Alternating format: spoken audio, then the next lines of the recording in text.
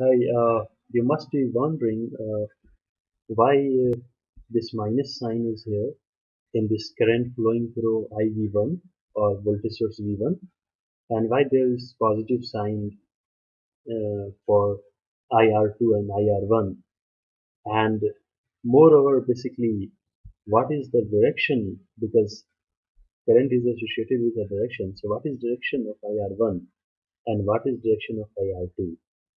And that will basically also explain the minus and plus sign. So let me show you something. Uh, Let me change it to 2 and 1. I have just changed the node order, and that is save and run. And now you see that IR1 is also minus with a minus sign.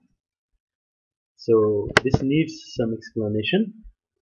So remember that in a spice, current is always shown from node flowing from this first node to the second node. So if a spice is giving you IV1, it will the direction of IV1 will always be from node 1 to node 0. Similarly, IR1 will always be directed from node 2 to node 1.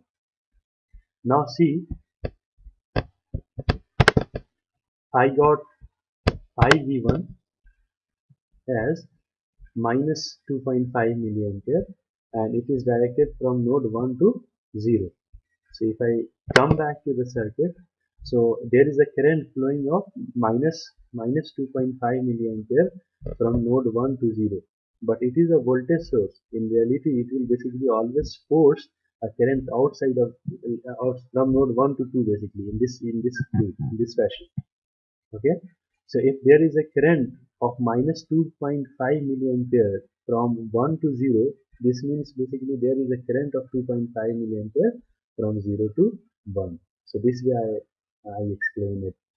I mean, what is you can interpret the various results of LTspice. Okay, and understanding this is very important. For example, there it is showing that there is a current of minus 2.5 milliampere flowing through R1 from node 2 to node 1.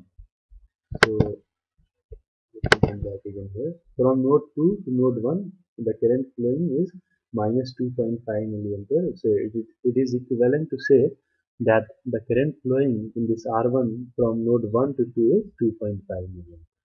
Similarly, current I have written the order for R2, 2 and 0. So current shown here is, you can see it is always positive. It is positive for IR2. So this explains the direction of current in a spice, and this is very important point that you have to keep in mind. Thank you.